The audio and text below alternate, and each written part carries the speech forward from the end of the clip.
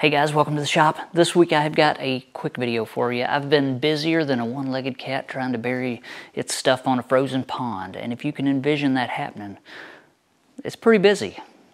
One-legged man in a butt kicking contest, that's been me this week. So I've got a new piece of equipment in the shop, one that I'm super excited to share with you, one that I've wanted a piece of equipment like this for years, and I am super excited to have it. Also want to share with you the unloading footage. Me and my buddy Al got this thing off a trailer by ourselves, saved a ton of money over hiring a rigging crew to come out and set this thing off. It can be done, and you can do it yourself as well with some of the most basic tools, at least as far as I'm concerned. We're also going to compare the new machine that I got to an old machine that I've got that do the same thing but are constructed very, very differently. So, thanks for watching. Let me show you this new piece of equipment and some unloading footage. So can you tell what this thing is just by its curvy profile underneath of this blanket? Some of you, maybe. Most of you, probably not. Now I'm going to pull the cover off. We're going to count down from 5. 5, 4, 3. You got to count with me because that's what we're doing here. 5, 4, 3, 2, 1. This is a Brown & Sharpe Micromaster 618, a very, very fine specimen of a surface grinder. So let me get you in a little closer, show you, around this thing. I think that you will find that it is of very high quality. Maybe not the best machine ever made, but it's a good one. So check out the controls on the front of this Brown & Sharpe Micromaster. Very finely done. Look how thick, about 3 times. It's solid cast iron. That's at least 5/8 of an inch thick by probably an inch. Way heavier than it needs to be, but that has a good feeling when you turn these handles. Also, a nice finish on the inside as well. Black crinkle coat. Attention to detail. Satin chrome on the center handle. Nice large dials for good resolution when you are dialing your part in. Adjustable dials that are very easy to adjust and lock. They lock very solid as well. This is, did I tell you, forward and back on the grinding wheel on this one, right to left on the table on this one, and this one here is the grinding wheel up and down. So same deal with the adjustable. Haven't cleaned it up yet, but you get the idea. And then if you lock this center knob, you can use this dial here to control down in half-thou increments. This is graduated in thousandths. This is your fine control graduated in half-thou, but you could easily split those and do, up to probably 1/10 at a time if you tried. But it'd be easy to split, do 2.5 tenths. I mean, you get the idea. Fine control. Other machine doesn't have it. These are much nicer. Let me show you the other machine, and you'll see what I'm talking about. I love the way that this is made. So this machine is labeled Maxo, but it looks to me to be identical castings to the Kent grinders. Made in Taiwan. There's nothing wrong with these machines. I don't want to say that they're not good machines because I know guys that got these and they are very, very accurate. All I want to put forward is this machine was built to a price point that was much lower than what the Brown & Sharpe machine was, and there's sacrifices that are made, and one of those obviously is the handles. Cheap, thin plastic handles, rack and pinion to move this table right and left. On the other machine, it's belt driven, like a big flat belt, cogged belt. Much nicer feel, but they still do the same thing. They just don't feel the same. That's all I'm trying to say. Handles, or the dials, kind of hard to adjust on this machine without moving stuff. It just does not have the same feel as that machine that's built probably to double the price point. So it's hard to compare these two accurately, but you get the idea. This handle's broken. They're just super thin and flexible, and they don't have the feeling that the other machine does.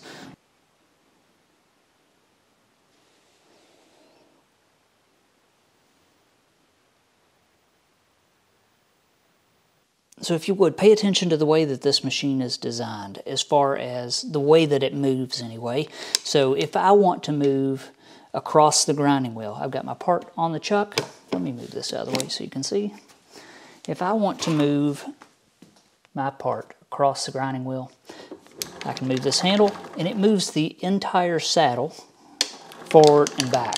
You can see the column of this machine is stationary, not moving. So right to left, forward and back. Now let me take you over to the Brown and Sharpe and show you how it's designed. It's totally different than this. So remember me showing you the other grinder, table moving right to left and forward and back. In relationship to the operator, the chuck would move away when I would traverse the grinding wheel across the part.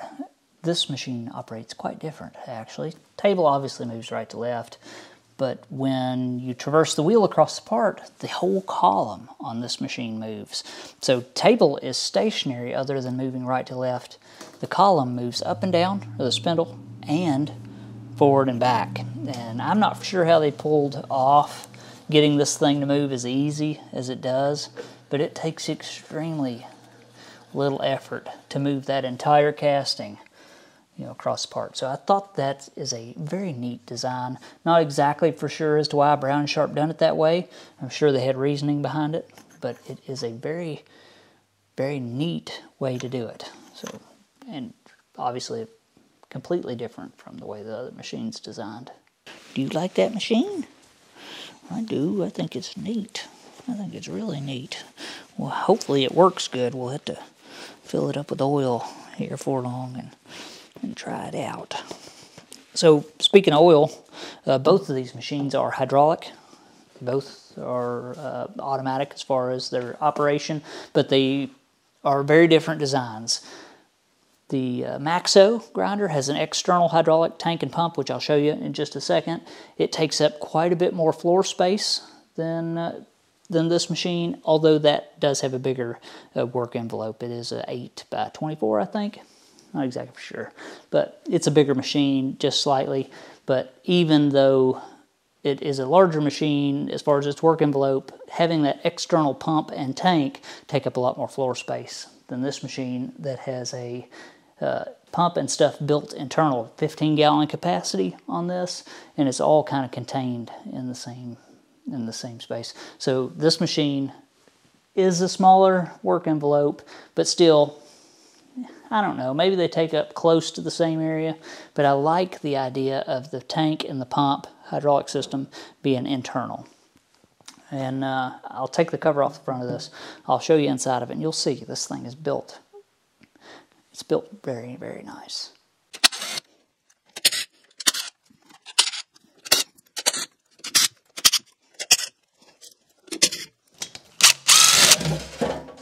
Goodness gracious.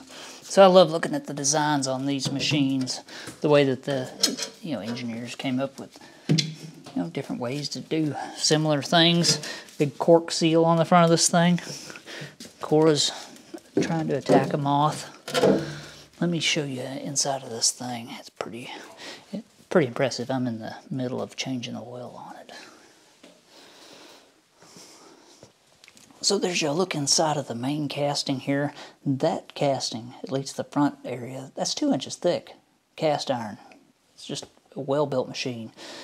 Large electric motor that runs a coupler, that runs a hydraulic pump down at the bottom that you can't see. 2 sight glasses for your oil level. Large canister filters. There's 2 of them. There's one in the back as well. There may be more than 2, but I've seen 2 large canister filters. Check out that valve body, how large that is. And there's your controls on the side for the movement of the machine. Very, very robust, I guess you'd say. And this machine automatically oils itself. It's not reliant on the operator to pump a handle or push a button. If this machine's running and operating the way that it should, get out of there, bug. It should be oiling. And that was one of the things that kept these machines alive, is that they didn't rely on the operator to oil. So I've got the oil out of this. It was drained out during moving. That's just a great excuse to change the oil in it, because I'm sure that it needs it. But just look at it. Look how thick the castings are and how heavy everything is built on this. So let me show you the other machine. You'll see there's a big difference between the two. So there's a look at the oiler on the side of this machine. It's relying upon the operator. They're not all made like this, but in this machine's case, it is. So if you don't oil it manually, it doesn't get oiled. So here's a look at the hydraulic system on this machine, totally separate from the machine, hooked through a couple hoses. Nothing wrong with this. It does take up a foot, by like 3 feet of space, where the other machine's all kind of made in one. So, you know, different design.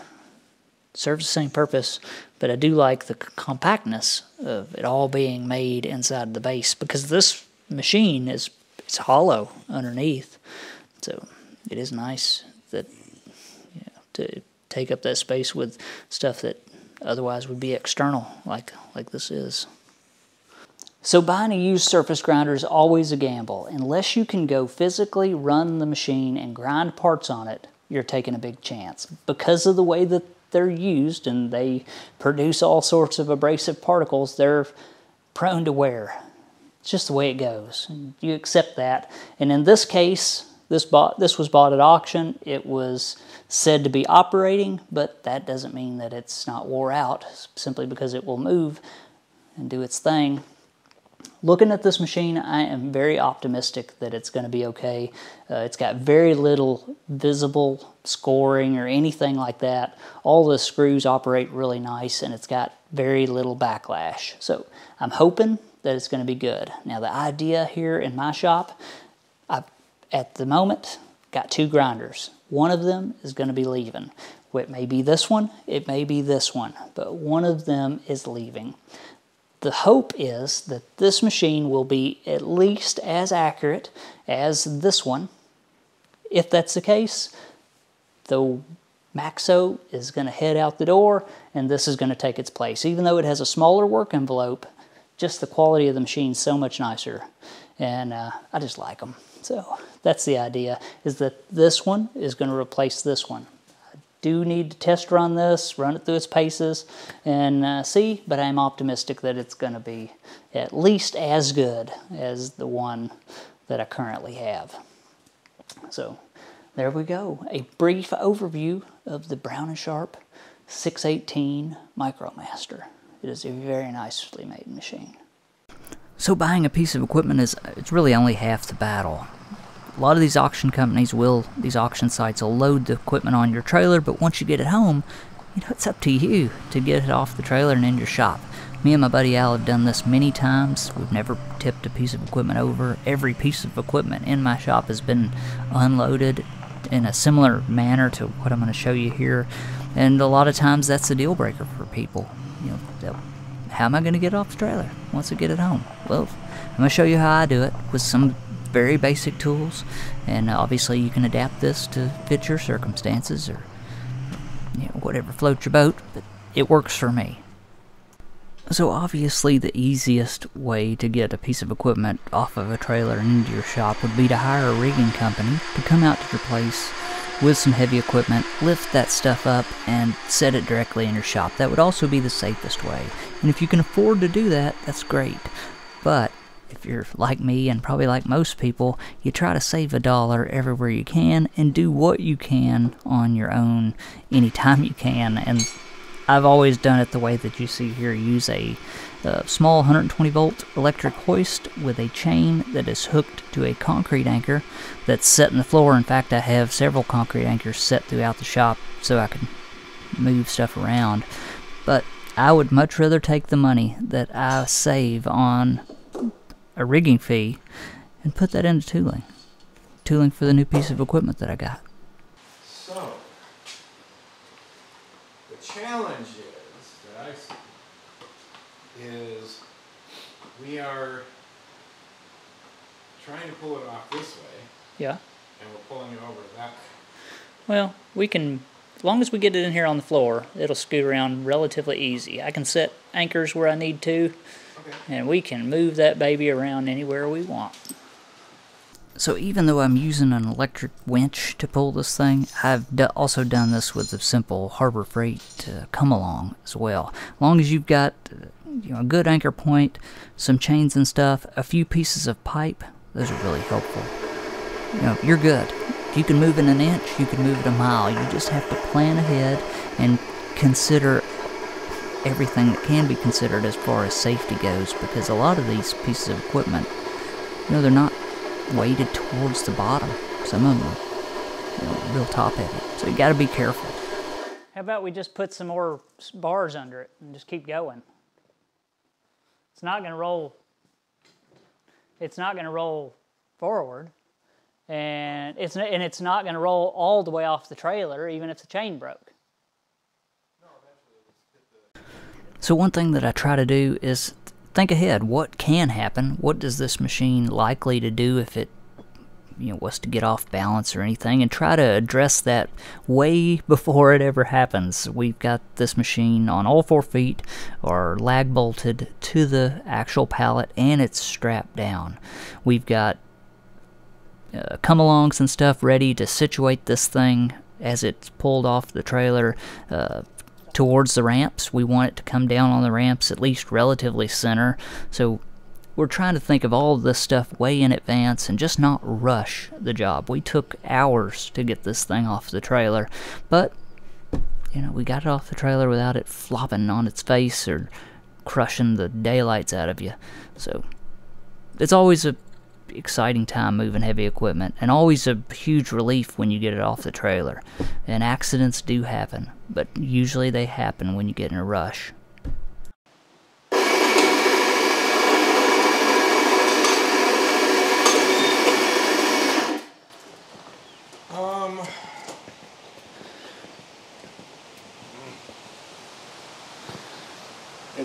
It's going this way, crab walking, but it's not turning. How's it doing? But Well, not, one more time, I didn't get it. ready? I'm ready, do it. But not. Oh, okay. Thanks.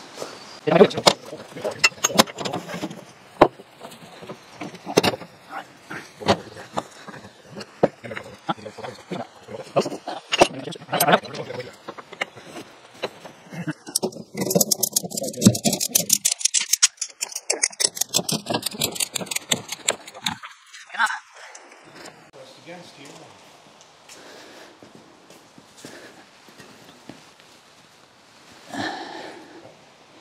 There you go. All right, ready? Yep. Check, Cora.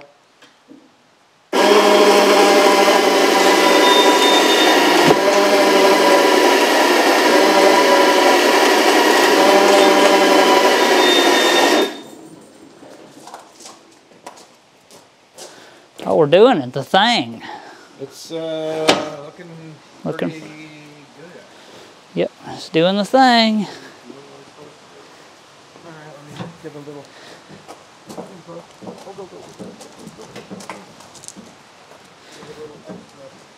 Hold on. Hold on, let me see if it'll tilt forward. You got it still attached?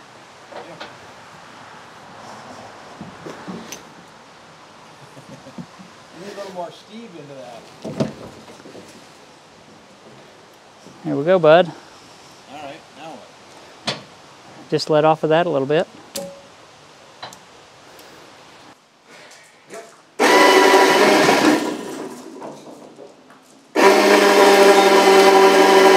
Go on, Cora.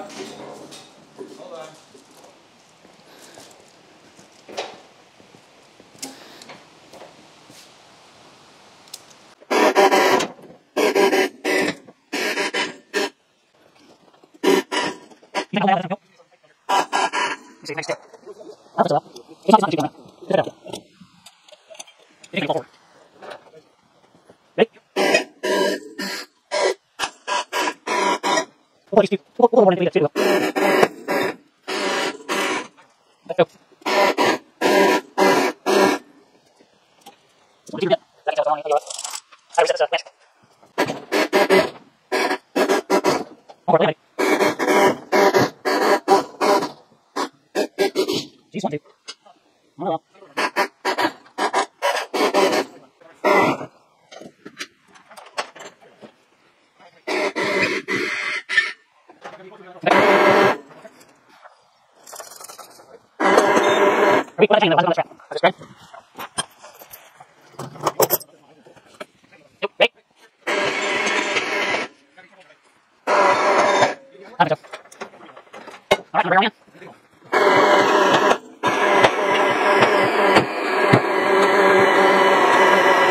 Boom. She's on the floor. So a Brown & Sharpe 6x18. I'm not for sure of the vintage. This thing is a lot of grinder. That is for sure. Don't know the condition other than it's old. Came out of a working shop. Yep, it did come out of a working shop, so we'll see.